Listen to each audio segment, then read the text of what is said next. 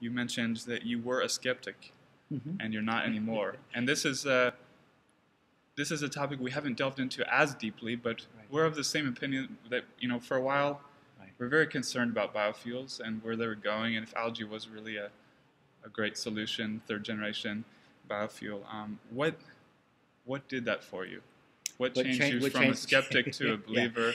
Yeah. And I should qualify that my skepticism wasn't that there wasn't a role for algae, and that algae essentially could contribute in some perhaps modest way toward our energy transportation fuel. Yeah. My skepticism was more of, can you really do it at scale, and can you do it in a cost-effective way that reduces essentially the cost, or at least reduces our dependence on, say, fossil fuels for liquid transportation fuels. What I have become much more aware of in recent times, and it really has to do more with our understanding of the science, of the basic biochemistry that's going on in some of these organisms that give me essentially a much more optimism around where the technology will go in the future, is unlocking what I think has traditionally been maybe a side benefit of some of these technologies. So, in the more conventional use of algae, what you do is you grow a lot of algae. Yep. It becomes the biomass itself, and then you harvest it. And that just seems as an engineering problem, incredibly challenging. More recently, what I've seen is, as I mentioned in my talk, that you can actually feed algae certain nutrients, sugars, whatnot, and have the algae be the bioreactor and produce the kind of fuel, the hydrocarbon molecules that formerly you got by destroying the algae. So the algae itself becomes the bioreactor. And so now all of a sudden I don't have to worry about massive amounts of biomass that I need to convert in open ponds and closed ponds. I've got a closed bioreactor that allows me to generate, the molecules that I'm interested in. Very different concept, and I didn't even know that was possible. Yeah, no. so that's a new thing for me, and that's what gave me. Okay, so we need to research this some more. And in fact, there's quite a bit of research going on, and there's great startups, some venture capital money. It's still early, and it'll take time. And for sure, we wouldn't have gotten to that point if we hadn't done the initial investment in the initial idea, and then realize, but we could even take this in this direction. Yeah. And that's new insights that I think the science offers that we wouldn't have known had we not made the investment in the innovation program. Yeah, sounds great. Yeah, well, liquid fuels is that's a big challenge, because we're very excited at Clean Technica about electric vehicles. Electric vehicles, we hope, will be they just seem the most practical, the most cost-effective in the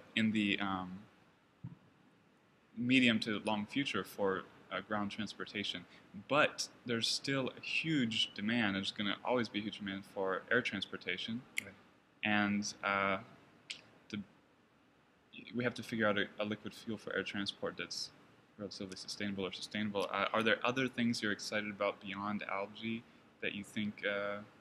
Like you said in your presentation, nobody knows what's going to be in the future. This is fast-growing, fast-changing sector, and I guess the main thing I would say about transport is that the transport system, much like our energy electric system, is very inefficient. So we can do so much better. So without kind of what I would call breakthrough, a new form of transportation fuel that can power our whole sector, there's a lot to be done just in improving the way in which we presently use energy.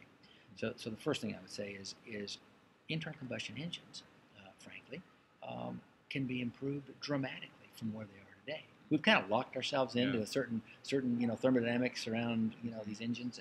They're heavy, they're massive. They've been perfected over 100 years, so they're actually pretty good. But they're not energy efficient. Right.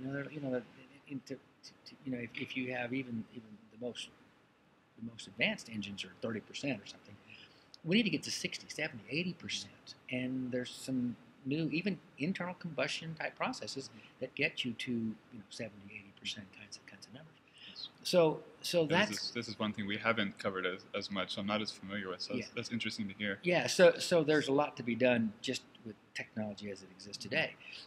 Eventually, I think we do need to diversify our fuel mix. So electricity is one of those opportunities. I was going to ask. So we're enthusiastic about electricity, but what do you think at the moment look like the most promising mix of? Well, I'm a little bit circumspect about batteries because I used to run a battery research program at a laboratory in New Mexico and watch that technology. It is a slow evolving technology. Much of what we've the thing we're sort of hinging our hopes on are a handful of innovators and research and companies that are looking at a whole different deal. But they have to. But the thing is, we see these every day, and the huge majority of them don't pan out. But there's a handful that we're keeping an eye on. I'm optimistic. But we don't know. We don't know. Yeah, you got to put a lot of rabbits on the track, and eventually one or two of them will make it. I think that's an area where we do need innovation, lots of innovation. I think power density at a really low cost is really the key to getting electric vehicles kind of get to the point they need to be. I recently visited Tesla in California, and they're kind of pioneers. Yeah. They of course they use lithium-ion batteries, and they've got a lot of really interesting and innovative things that are going on. But this field has moved slowly. Mm-hmm. So I think electric vehicles maybe have a future. I don't count. Do you have any thoughts that you could share on some of the technologies I was thinking about, like Daniel Sadoway's liquid metal battery, EOS, I don't have as much insights as to some of those new chemistries. Yeah. I think there is. They're still under wraps with what they can share. So. Right, and I think for the most part, I think there is some innovation there that's going to knock your socks off. I think for the most part, though, there are still other approaches. I'm still not giving up on fuel cells and using hydrogen as a storage media. It's a good carrier. I mean, it really is a good carrier. You can use excess electricity to essentially generate these kind of storage fuels that allow you then to do fuel cells, which is an elegant approach to transport. And in fact, many of the auto manufacturers still have very active programs in fuel cells. I have 4 new vehicles on our campus by an OEM that is testing out fuel cells. Yeah, fuel cells are one of those technologies that I don't even have a stance on, because I know experts who have worked on this technology, hydrogen, for years.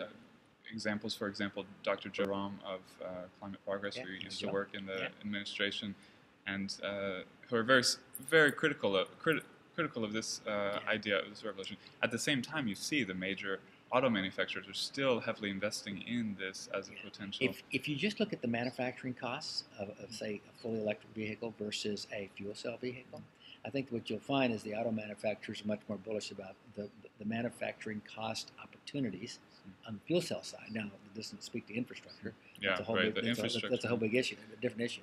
But I think what it suggests to me is that we still have a number of options. I'm not giving up on any of these just yet, primarily because I think the toughest nut to crack is our transport sector. There I think the first thing you do those is get much more efficient than we are today. That will reduce the demand on what we expect of things like biofuels of all kinds, and then that's the same pitch I was making for buildings. I mean, if you reduce the load so to the point where you can actually provide renewables as the supply, it's a great match. Yeah. But you don't do the renewable thing without the efficiency thing. And so in the transport sector, it's even more pronounced. Right. And you have less choices in terms of what we offer. So it seems much more challenging. Yeah, I agree. Much more challenging to get that.